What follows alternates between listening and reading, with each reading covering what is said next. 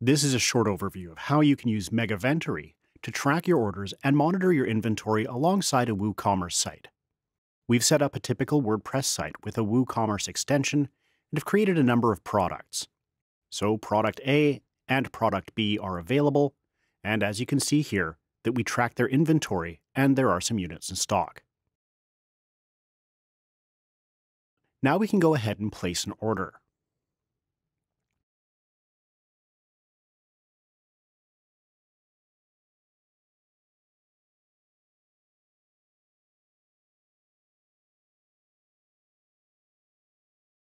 All right, so our cart now holds these 3 units, and we can go ahead and check out.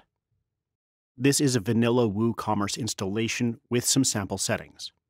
We now place the order, and as usual, the order is received. We can check it in the back end.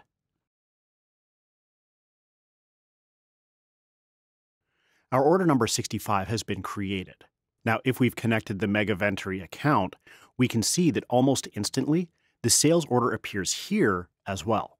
So we refresh the list of orders that we're tracking in Megaventory, and as you can see, the sales order number 13 has been created just now by a WooCommerce guest, and it corresponds to the WooCommerce order number 65.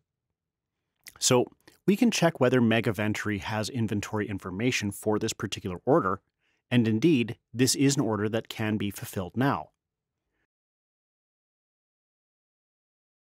We can check this also in a separate tab, a separate screen in Megaventory that tracks specifically this. And as you can see, the availability for these particular product codes, 41 and 106. So going back to our order, we can open it and proceed with fulfilling it. At the moment, it's in the approved state. We can ship it by creating an invoice.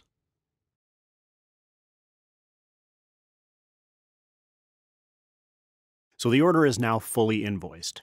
Essentially, we've picked the goods, packed them, and shipped them out.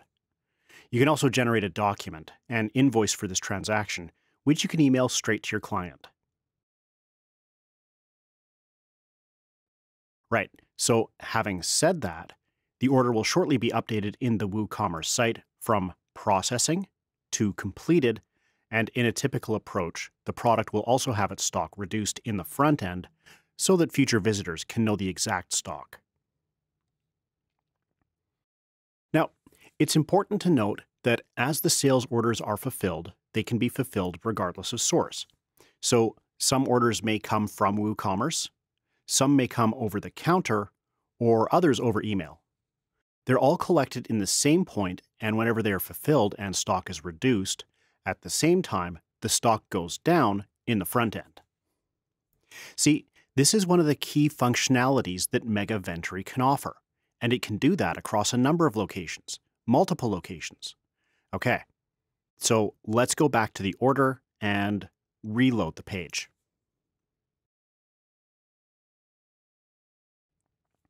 The order has now changed its status based on the fulfillment that we did in Megaventory. Now, refresh. The stock has gone down, while also stock in the back end has been reduced accordingly.